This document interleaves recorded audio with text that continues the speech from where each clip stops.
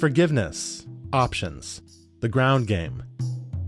For most golf architecture fans, these are good things, and the type of green design known as the Volcano has none of them. But let me explain why we think it's still great. The Volcano Hole is most associated with the architect Donald Ross, and its basic traits are simple. Like a miniature volcano, the green is raised in the air, sometimes on top of a knoll, other times built up from the ground.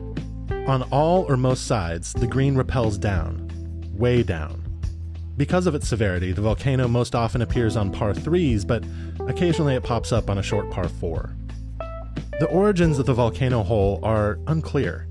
Potential models include the 5th hole at Glen Eagles and the 2nd and 6th holes at Royal Dornoch, the course Donald Ross grew up playing. But ultimately, the volcano is better understood as a kind of free-floating idea rather than a strict template. It takes many different forms and goes by many different names. There's the Knoll Hole, though the one at Yale gets its name from a landform in the fairway. There's the Battleship, the Pulpit. There's even the Volcano at Bedford Springs. But let's not get too lost in the weeds here. The Volcano Hole is really about a feeling. Hit the shot, or you're going down. It's similar to an island green, yet different in that if you fail on your first shot, you can still hope for a miraculous recovery. Now, on a strategic hole, the hazards are meant to create multiple options for play, some risky and some less so. That's not the volcano. This is penal design, where the hazards mete out straightforward punishment to poor strikes. At the Fried Egg, we often champion strategic golf architecture. So why do we love the Volcano Hole? Well, partly because what we look for in a golf course, above all, is variety. We wouldn't want every green to be a volcano, but one green or even a couple out of 18? Sure.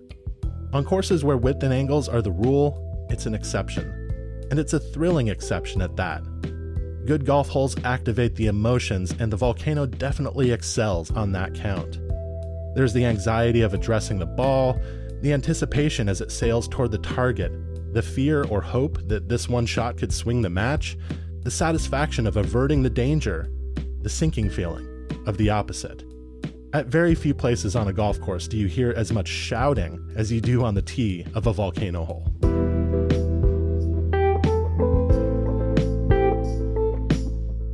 Donald Ross once wrote that he had 3 basic standards for his designs. 1. Make each hole present a different problem. 2. So arrange it that every stroke must be made with a full concentration and attention necessary to good golf. 3. Build each hole in such a manner that it wastes none of the ground at my disposal and takes advantage of every possibility I can see. He really meant it. Every possibility.